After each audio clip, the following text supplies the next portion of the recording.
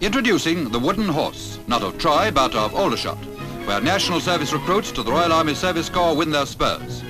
The horses are used to teach them harnessing, mounting and correct riding positions under the eye of Sergeant Wells.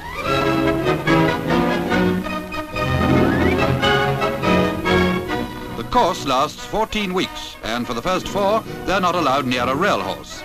So for the time being, it's boot, saddle to horse and stay put.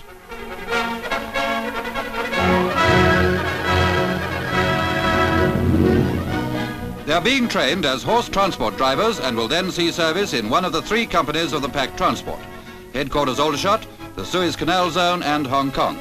And just to encourage them, there's plenty of rail horsemanship on view. The horses are classified as riders and light draft horses, most of them being brought over from Northern Ireland and trained at Melton Mowbray.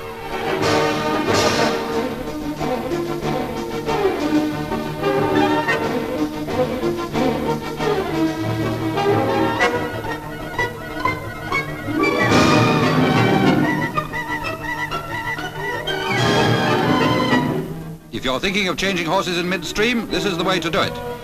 The unit is self-contained with its own saddler, farrier, wheelwright and so on. It's a rigorous training dished out by men who know all there is to know about horses, and it brings results.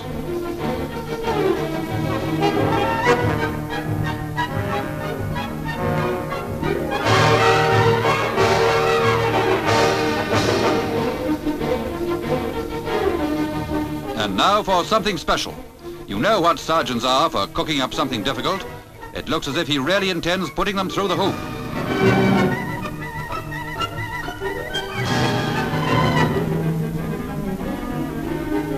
But down here they take everything in their stride. Horse and rider are all set. He's over and through. And just to show there's no ill feeling, he does it again.